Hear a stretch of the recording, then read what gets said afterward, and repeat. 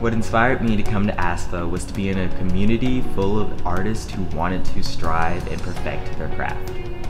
When I was in 3rd grade, I automatically knew I wanted to come to ASFA. I had come to the open houses from 3rd grade up until 6th grade, until it was time for me to audition.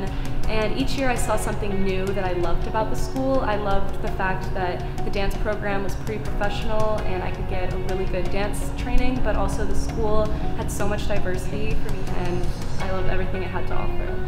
ASFA was the school where I felt like I fit in the best and could become an independent artist and really work on my craft. The scariest part of coming to ASFA was being the new 7th grader in a school with so many talented upperclassmen and working on the same stage with them. It was super intimidating at first, but I learned that all of those upperclassmen want me to succeed and come to the same level that they're at right now. I was nervous that I wouldn't fit in. I was so scared that I put it on such a high pedestal for my whole life that I thought, what if I don't fit in? What if I don't find my group? But now I see that everyone at ASFA has their own community of people that they love and cherish. Well, when I first came, I didn't know anybody here, but I was really quickly able to find my place and make new friends. The biggest challenge I had adjusting to ASFA's schedule was time management. I used to prioritize my theater homework over academics, but I soon learned that at the end of the day, I'm here for both. ASFA is so dense in opportunity that I just didn't know what to do with all of it, so figuring out what I needed to spend my time on was the biggest adjustment. The most difficult thing was creating my schedule because I had an overwhelming amount of choices of different types of classes to choose from.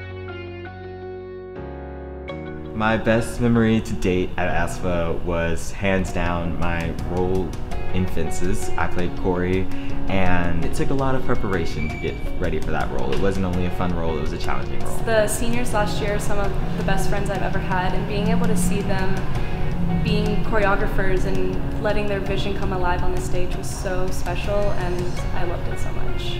I had a lot of fun at my junior reading because I was able to read a horror story that was a little bit shocking, but I was glad I had the freedom to do that and freak everybody out a little bit.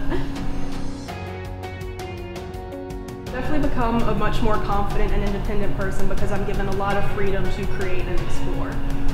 Not only have I grown in height since I've been at ASFA, I've also learned about working with others, time management, and prioritizing success. My way, I've been able to explore myself and explore my passion and my art form. ASFA has prepared me for the future because they gave me the confidence to succeed in my craft.